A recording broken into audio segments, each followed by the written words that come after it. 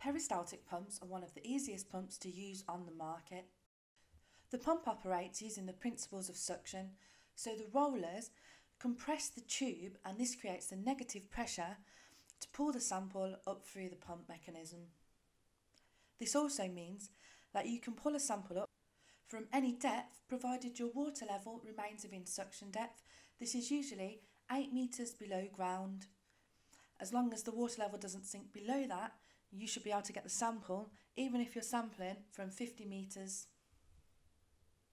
They make great portable pumps as the only thing coming into contact with your sample is the disposable tubing, which can be changed between boreholes to limit cross-contamination.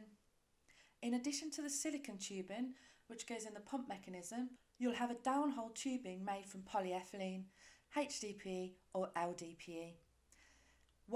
This limits the cost, but also the softer tubings like silicone can have more of a tendency to zorb or desorb.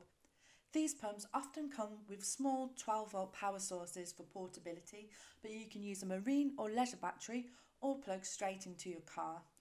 Some models also have adapters to plug directly into the mains. The flow rate is easily controlled using the dial on the pump, and you can also change the direction of the flow. On most models you can achieve flow rates of up to 1 litre per minute, and it's very easy to control the flow and reduce it right down to low flow rates. Peristaltic pumps are a great option for areas where you may have contamination from non-aqueous phase liquids, as there are no decontamination requirements after sampling.